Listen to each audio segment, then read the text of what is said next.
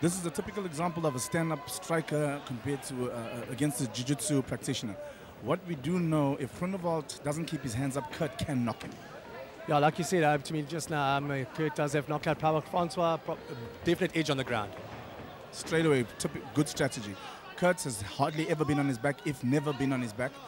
He obviously worked a little bit of defense, very strong, as you can see. But as you can see, he doesn't know how to finish. He's trying to look for a place to strike.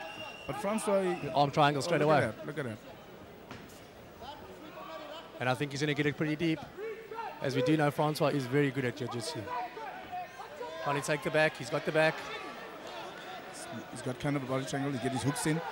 I think it's going to be over from here. But Francois has never been in this situation. We have known Francois to take a bit longer these submissions before. Hopefully he does get this quickly, because if Kurt gets up, he is in a bit of trouble. Look, like you know as well, Rory, that it's hard to submit a guy early in the fight, and Kurt is really strong. But what's happening now is Kurt's getting a little bit demoralized. He has never been punished like this. He's never been put in this situation because he's naturally strong. As you can see, he's pushing out, not real technique, but he's pushing out, holding on tight, you know, and he's fit, so he can do that for a long time. So if Francois doesn't finish him off...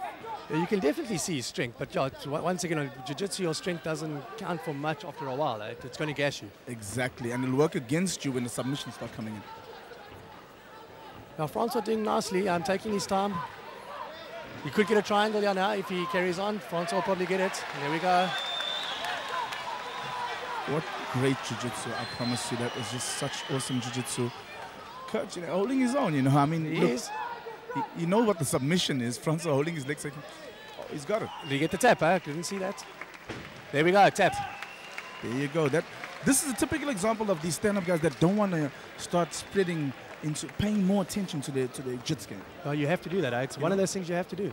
But I don't really blame Kurt. He's had an excellent run as a stand-up amateur, you know. So I guess maybe this will change his viewpoint. Exactly. Our winner, 1 minute 48 seconds into the first round by triangle choke, fighting out of the